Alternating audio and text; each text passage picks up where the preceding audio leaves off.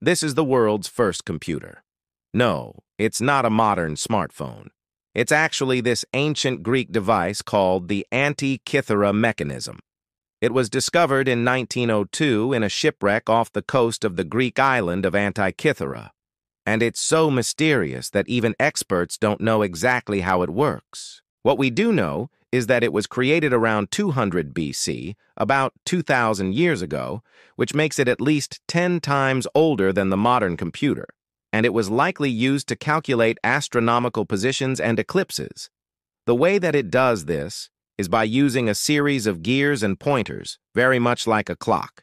But unlike a clock, which only tells you the time, this device could predict the future. It could also be used to track the phases of the moon, the seasons, and even the Olympic cycle.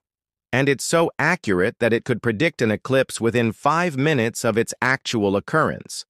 The Antikythera mechanism is a truly remarkable device and a testament to the ingenuity of the ancient Greeks.